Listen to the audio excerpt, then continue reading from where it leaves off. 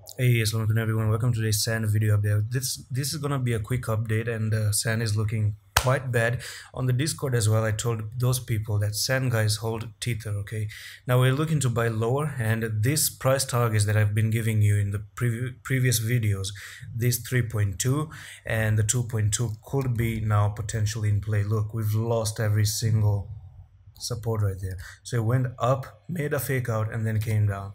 And sometimes I do get confused because of how people look at a small pump like this and get excited.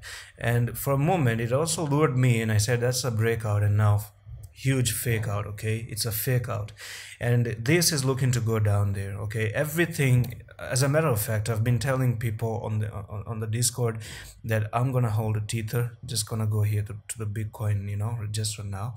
So I did say that, I expect Bitcoin to drop more. I'm holding tether and will buy back lower. So basically I'm just gonna sell it and buy back lower. Now the reason is simple.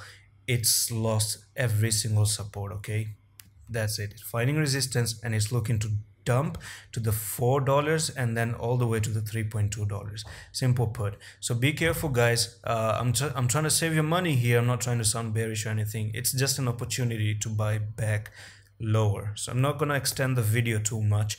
So this is all that I wanted to update you, and I'm going to see you with the next one. Allah Hafiz.